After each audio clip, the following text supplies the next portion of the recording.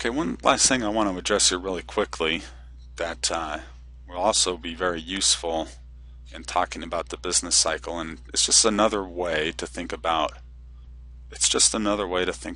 inflation is something known as the quantity theory of money. The quantity theory of money has been around for a long time. It actually goes back to someone I mentioned previously, the economist Irving Fisher.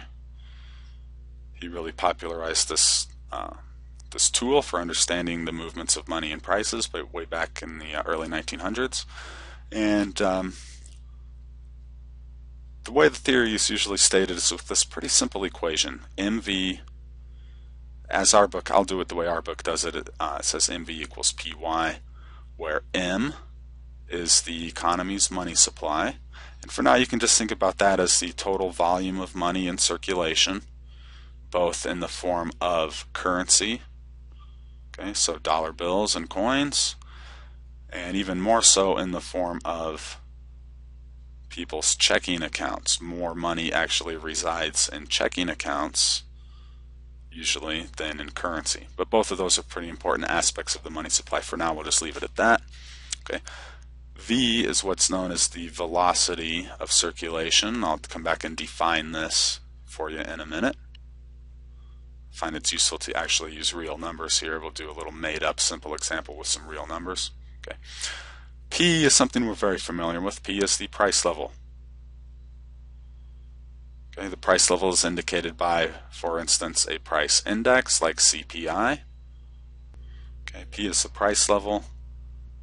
In this example, we would be using the broad price in a price level indicator like a GDP deflator index. Well, that's because Y, if you remember from Unit 2 when we talked about GDP, Y is, in this case, going to be real GDP, factoring out inflation. Why are we factoring out inflation? Well, because we're multiplying it by the price level here. Okay, so real output, real GDP, real output. Think about it in terms of the quantity. The original quantity theory said quantity of goods, or quantity of transactions here, quantity of final goods. And technically it was transactions, but we can think about it as the quantity of final goods. Okay. Let's understand the logic of the quantity theory, and then I'll show you how it's very easy to understand what's happening with inflation here. Okay, what this is saying over here, what we're saying over here is the quantity of money times the velocity of circulation. And for now, velocity of circulation just refers to what's the frequency with which the money is spent. Okay, that has to equal up to what? Well, what is money spent on? It's spent on final goods. And the value of final goods is their quantity times their price. Okay, so what we have here, you can think of M times V as the value of total spending in the economy. You can think of M times V as the value of total spending in the economy. And you can think of P times Y as the value of sales of final goods. Total spending is spent on final goods. Okay, so this is just looking from a money perspective, and this is looking at a goods times price level perspective. Okay, this is an accounting identity. It's actually a three-line equation, which means it's an identity. It must be true by definition. The total value of spending is spent on goods. It has to equal the total value of final goods in the economy. All right. Let's work with this velocity concept in a little more detail. I want to show you how to solve for V so you can understand what it means a little easier, because velocity is probably the trickiest thing to understand in the quantity theory. MV equals PY. Let's solve for V by dividing both sides by M. V simply equals P times Y divided by M. P times Y, remember, is your total final sales. The value of total final sales of goods divided by the money supply. Well, what this tells you is how often each dollar is spent on average. And let me plug in some real numbers to make this to make a little bit more sense of this. Okay. Let's say, for instance, that P times Y and let's just use an index of real production. Let's say we have 200 units of output and the average price is 5. That gives us a total value final sales of 1,000. Let's say our money supply is $100. And if you want to get really literal, if you want to get really simple here, that could be 100 $1 bills. We've got $100. How could $100 buy $1,000? Over here, 5 times 200 is $1,000. How could $100 bills buy $1,000 worth of output? Well, when we solve for V, 1,000 divided by 100, we see that V equals 10. Each dollar bill, it's quite simple. Each dollar bill has to be spent 10 times. Okay, $100 if it cycles 10 times, or if each dollar is spent 10 times in the year, will buy $1,000 worth of goods. Okay, so that's what velocity means, and I like to think of it as the kind of the number of times the average dollar is spent per year. Okay, we're always talking about yearly rates here. We're talking about yearly GDP, yearly output. We're talking about yearly velocity, the yearly change in the price level, so on and so forth, the yearly average of the money supply. Okay, so on and so forth. All right, so let me go back to the main quantity theory then, and we can really use this to understand inflation. MV equals PY. What we're observing in inflation is a rapid increase in the price level. Okay, so P is going up.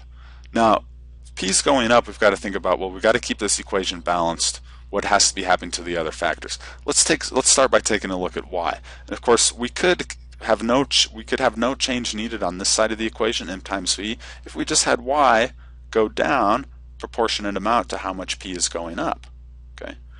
Okay, that's possible, but is it likely? Y is output. Okay, output quite simply doesn't change that fast, especially when we're looking at extreme inflation episodes. Let's think about a hyperinflation where the yearly inflation rate is 1,000%. I think I made reference to this kind of inflation earlier. This has actually happened many times in world economies. This actually has happened in the U.S. and the United States if you go back and look at the Revolutionary War, and then even if you go and look at the U.S. South during the Civil War. Okay, so let's say the price level is going up 1,000% per year. Can output be going down 1,000% per year? No, not likely. The worst decline that we've actually seen in the U.S. in the Great Depression, output's going down something approaching the level of minus 10% per year. Okay, that's the worst decline we've ever seen. That's bad. Okay, but that's nowhere close to enough to offset this rapid increase in P. Okay, so the fact that, and that's a disaster. Okay, that's a terrible scenario. Usually output's going to go up 2 to 3% per year, right? So it's going to go up. Okay, so if inflation's going up and output is usually going up, okay, inflation's going up, output is usually going up a little bit. Well, that wouldn't offset it. Okay, so the fact of the matter is we have to rule out Y as a causal factor. Okay, changes in real output. We have to rule that out as a causal factor in explaining inflation. So, okay, let's move to the other side of the equation, and we'll think about M and V. Let's go ahead and think about V. You might sense where I'm going with this, but let's play along. Let's think about V. Let me use green for this. Let's think about V. What would have to be happening with V to explain the inflation? Well, V would have to be going up proportionally. Let's say plus 1,000% in the hyperinflation episode. Or even if we look at, let's be a little more realistic for U.S. history here. Let's look at the highest peacetime inflation we've experienced, and I showed you that just a while back, and that occurred in 1980. The highest inflation rate we've seen is 14% rate. That was in early 1980 with our high inflation. That means velocity would have to be going up by a proportional amount. Okay, let's actually look at velocity. Here we have velocity of the M1 money stock going back to 1960, okay, till now. And what we're looking at is the percent change, okay, so the annual change in the velocity of money. And notice, going back historically, it doesn't change a lot. It bounces around between 0 to 5% growth per year, and it probably averages something like 3%. It ticks up a little bit in the 1970s. It does move a little bit, and it moves in the same direction of inflation, but only a little bit. Okay, and it comes down some in the 1980s when inflation starts to come down. It actually starts to decline at a minus 10% rate, a minus 5% rate. But then it'll come back up, and then the average trend here, you'll notice over a long period of time, it doesn't move around that much. Okay, it bounces up and down, but the average over a long period of time stays around 0. Now, you'll notice here in this great recession of 2009, the velocity number declines, and it's actually still declining. It's still growing. It's still decreasing, and it's something like 7% per year. Okay. But notice this number over a long period of time is fairly stable for most historical periods. It has moved around quite a bit recently, but most of that movement is in a downward direction recently. Okay, these are negative numbers here. Okay, so velocity recently is moving down. In that 1980 recession, it's not moving that much. It's not moving as much as did inflation, which remember was 14%. Okay, right here.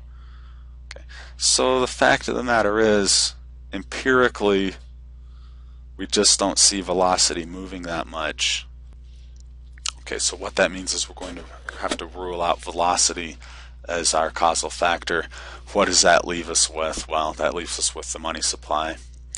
And in terms of the quantity theory of money, when we see a big increase in the price level, what that means is we're going to have to see a proportional increase in the quantity of money.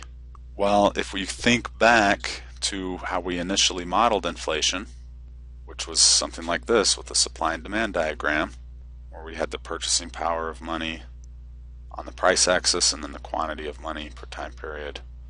There's our initial equilibrium purchasing power, our initial equilibrium value of money, and our initial equilibrium quantity. How do we interpret inflation? Very simple. We have the supply of money growing. Here's supply 2, supply 1, faster than the demand, and the result is that the ppm declines. The value of money goes down. Remember, as the value of money goes down, the price of all goods goes up. The price level, remember, was the inverse. So the price level goes up. Okay. Inflation is always and everywhere a monetary phenomenon. We can see it in the supply and demand graph. We can see the exact same result in the quantity theory of money. Okay, so that'll wrap it for Unit 3. We've covered our remaining indicators, unemployment and inflation, in some detail. And now we're ready to start talking about business cycles. So we'll, a couple weeks, we'll get into Unit 4. We'll talk about what the business cycle is, and then we'll start looking at competing theories of explaining the cyclical ups and downs that we see in the developed economies like the United States. Stay tuned. See you then.